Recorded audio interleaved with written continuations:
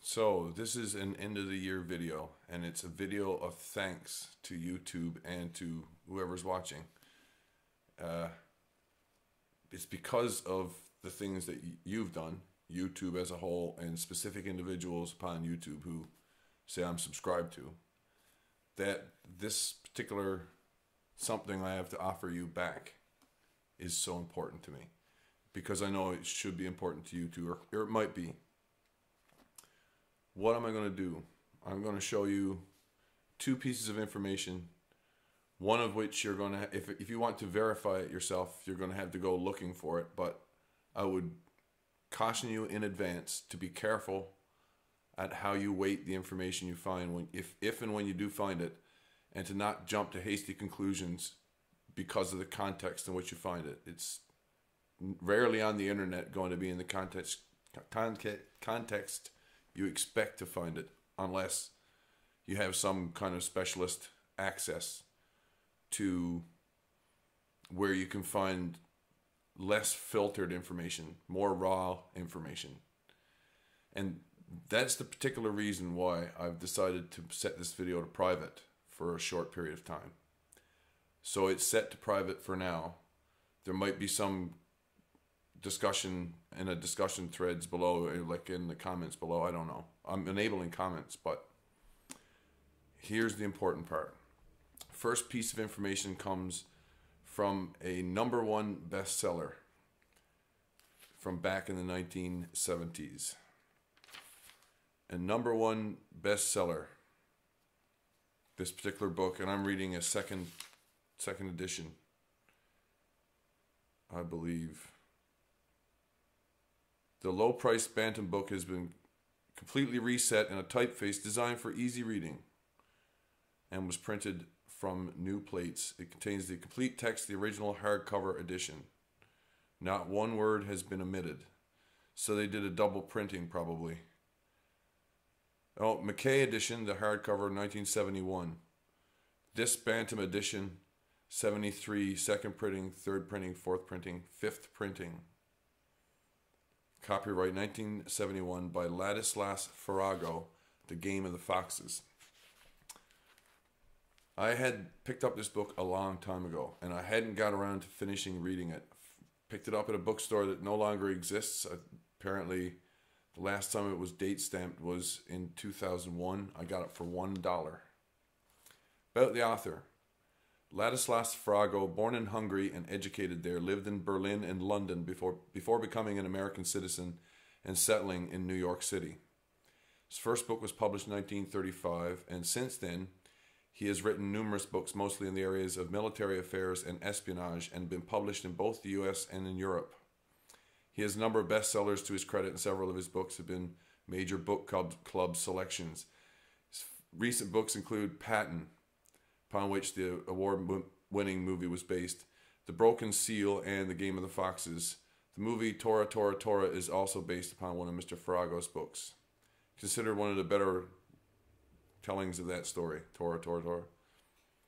In addition to his books, Ladislas Farago has written for newspapers and magazines, both Europe and the US, served with the US Naval Intelligence, and been a desk chief for Radio Free Europe. He's also been a frequent reviewer for the New York Times Book Review and other book media. You can take Ladislas Farago at your own estimation and credit.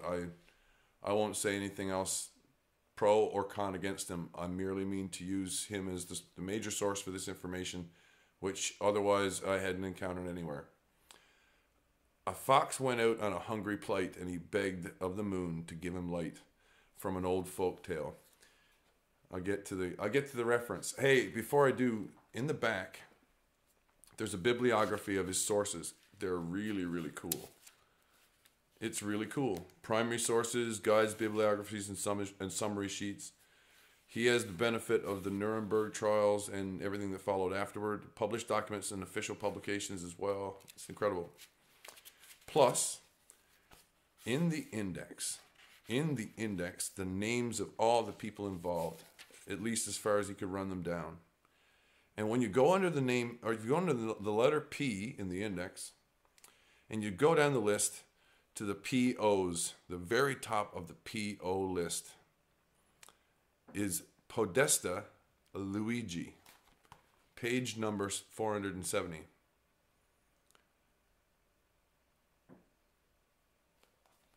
Hertzlet carried Davis's dunning letter to the Goering. Okay.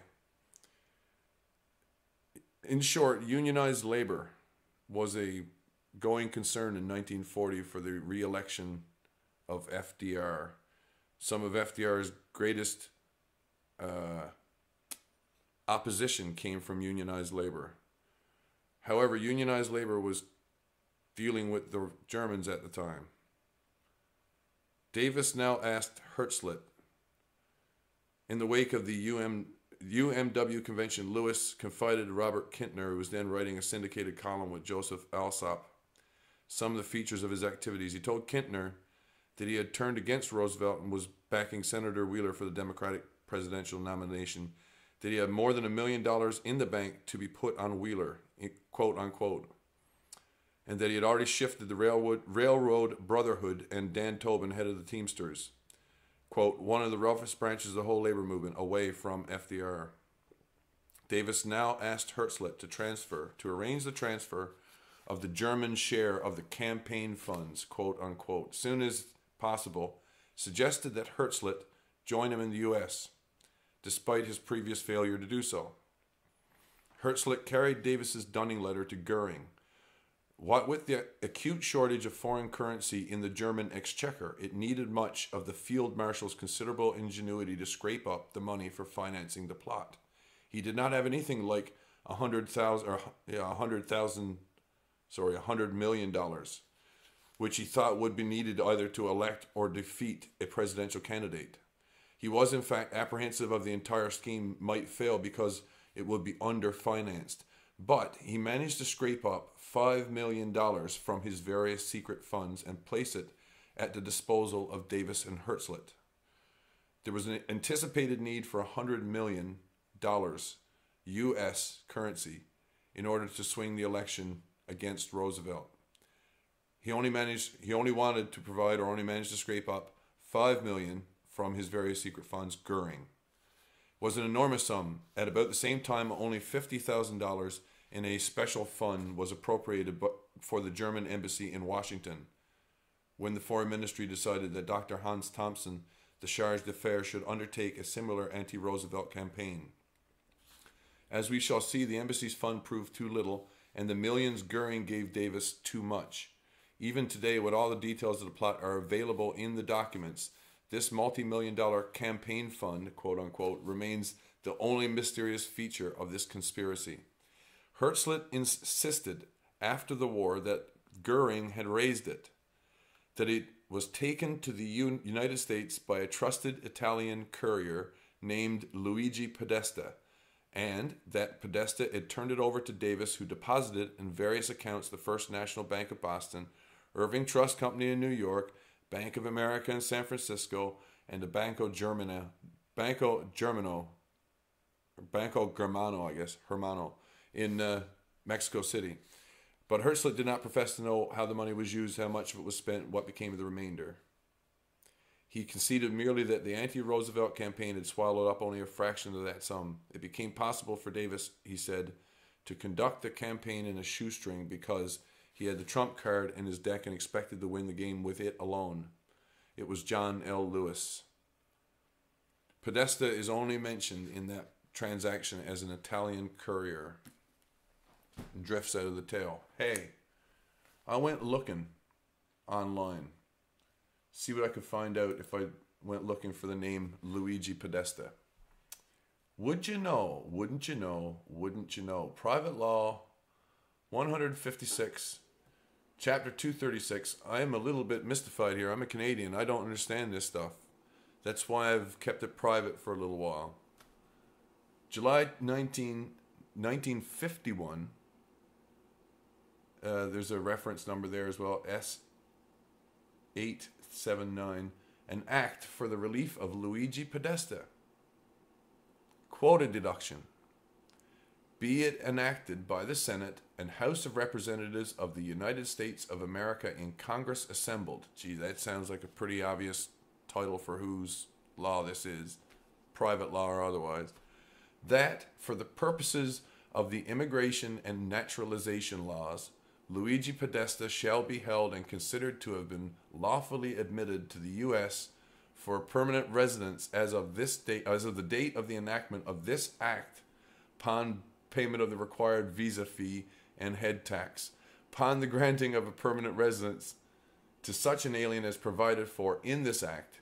The Secretary of State shall instruct the proper quota control officer to deduct one number from the appropriate quota for the first year that such quota is available. Approved July 19, 1951, quota deduction marked over there. And so it makes perfect sense what happened here, how it bureaucratically fits into what happens in that time. It falls right to the Secretary of State to have to do this. It's funny, the thing is that, you know, like this name, right? The name is what stands out. And it would have to be someone who was not up to that point a United States citizen, correct? I only got to thinking about this again because QAnon. That's the only reason. Who would have been old enough to have helped arrange for this? And could this have also come attached with a certain amount of wiggle room in terms of changing one's identity? So, I'm going to email this to specific people. And I'm going to wait for them to tell me what to do with this particular video in terms of when to put it up online.